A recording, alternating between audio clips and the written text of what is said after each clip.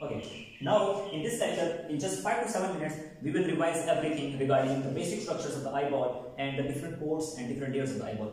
As you know that the first layer of our eyeball is the fibrous layer, right? The fibrous layer, and the structures in the fibrous layers are cornea and the sclera, right? Now, the first transparent structure here, the anterior most, which is 1/6 of the eyeball, is called cornea, right? And the sclera is this, the blackish one. If you can zoom here, this blackish portion is called sclera, and this sclera is actually the protective layer, which protect all the ingredients, which protect all the composition of the eyeball between it, right? Now, these two layers is called the fibrous layer, this cornea, and this sclera, which I am pointing to in the black marker. This is called protective layer of the eyeball or fibrous layer of the eyeball, right? Cornea has the 43 diopters of the total power of the eye, right? And now to move further, we have the second layer of the eyeball, which is called the uveal tract or the nutritive layer or the vascular layer. So almost all the vascularity of the eyeball is in the uveal tract or vascular layer of the eyeball, which is second port of the eyeball, right? So we have different structures in this uveal tract, and these are iris.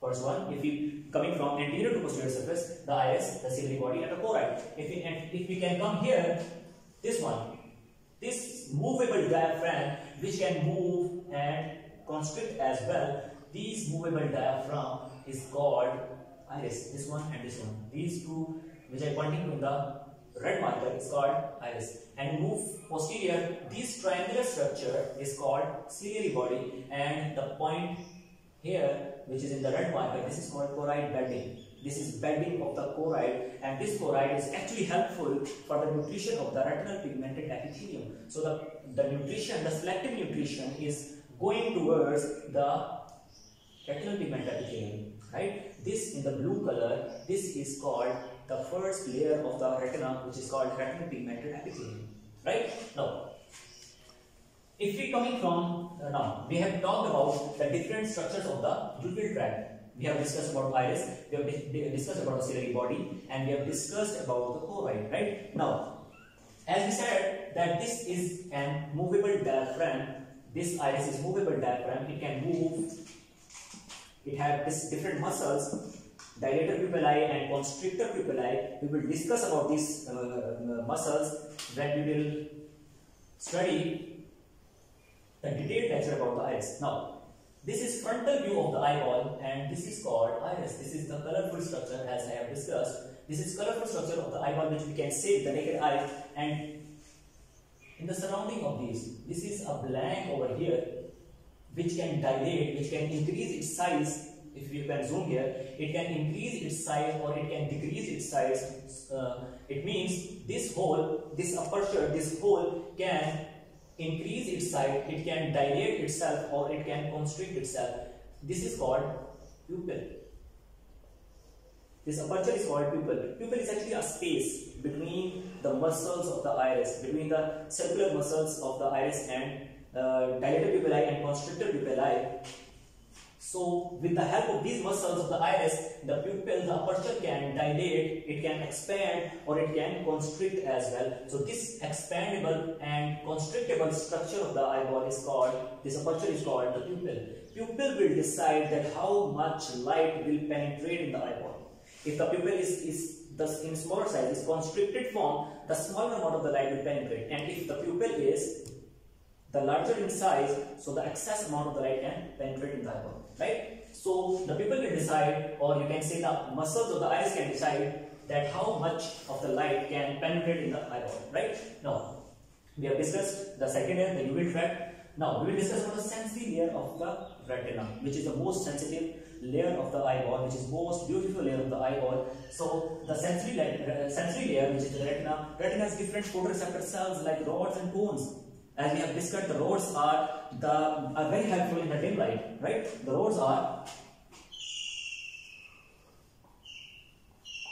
useful in the dim light. If you are moving, if you are wandering around in the darker street, right? If you are wandering around the darker street, and if you can see a little bit clearer, the photoreceptors which are responsible for that in the dim light are rods, and the cones are helpful. These are photoreceptors. The cones are the photoreceptor cells which are actually helpful in the daylight. Which can, with the help of these cones, we can differentiate the colors, the different colors, right? Now, these rods and cones are actually, they have a major function that these two photoreceptor cells can convert the electromagnetic light into the action potential, right? The current, and this current, and these, if the light goes here, if you can draw the phenomena here.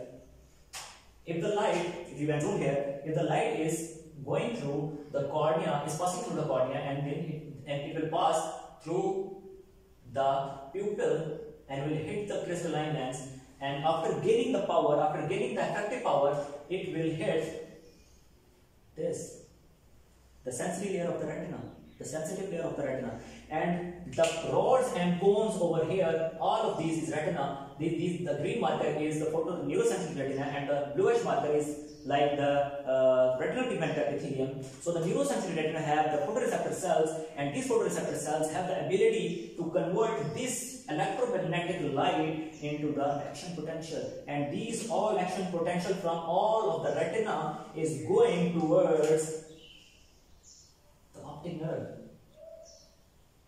This is optic nerve, and this is the source, this is the wire, this is the connection which carry all the action potential or all the current towards the central nervous system, towards the visual cortex. And visual cortex ironically make the image of the light which is passing through the different structures of the eyeball, and it's converting the light into the action potential, and this action potential will carry through the optic nerve, and optic nerve will carry these action potential towards the, you can say, the central nervous system, and the central nervous system and the visual cortex of the central nervous system is convert the light into the image. So we can see all the images clearly, right? Now, all the light which convert in the action potential by or through the photoreceptor cells, the rods and cones, and all these action potential will go in the optic nerve like this.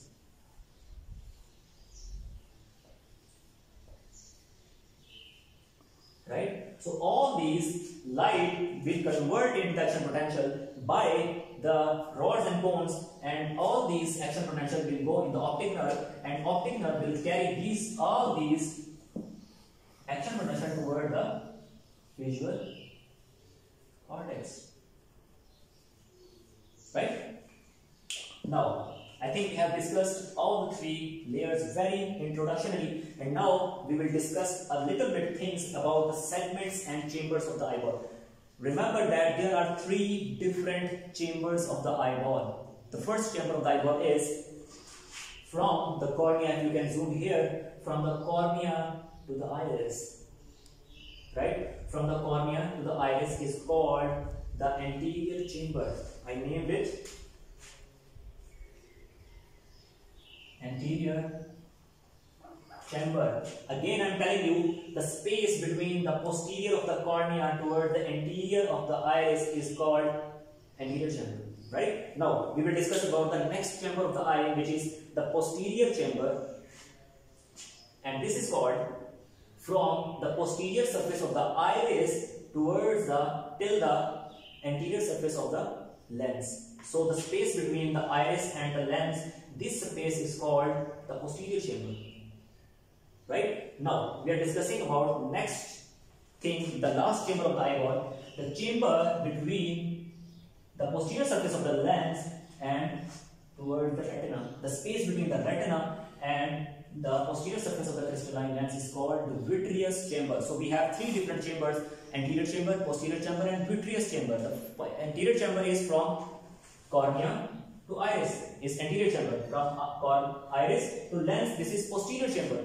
From lens posterior and from the retina anterior is called the vitreous chamber.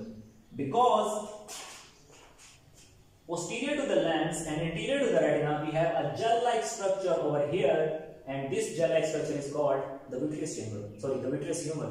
Right? And we have another liquid, we have discussed it in the last lectures, that we have a liquid form of here. in the anterior and the posterior chamber. We can say our anterior chamber of the eye and our posterior chamber of the eye is filled with the liquid which is called aqueous humor. But the difference between the aqueous humor, which is filled by the anterior and the posterior chambers, is different with the vitreous humor, which is a gel-like structure. This vitreous humor is a gel-like structure, and this aqueous humor, which is filled with the anterior and the posterior chamber, is a liquid, is aqua. That's why it is called aqueous humor. Now we have three different chambers and we have two different segments of the eyeball. Now I'm talking about the segments of the eyeball. Now the segments, the anterior segment and posterior segment. The anterior segment is from the posterior of the cornea towards the anterior of the crystalline lens. The space between here and here. These all space is called anterior chamber. I can say that aqueous humor is filled with the anterior segment. The anterior segment is the space between the lens and the cornea. Right? Now we will talk about the posterior segment. Right? Posterior segment is from the posterior of the lens and from the anterior of the retina. Right? The space over here, this all space, the space which is occupied by the vitreous humor, the gel-like structure, is actually called the posterior segment. Right? Alright, we have discussed, I think we have discussed very briefly all the different structures and all the different pores of the eyeball. Inshallah, in the next lecture we will discuss about the embryology of the eye and we will touch refraction, dispensing and orthoptics as well.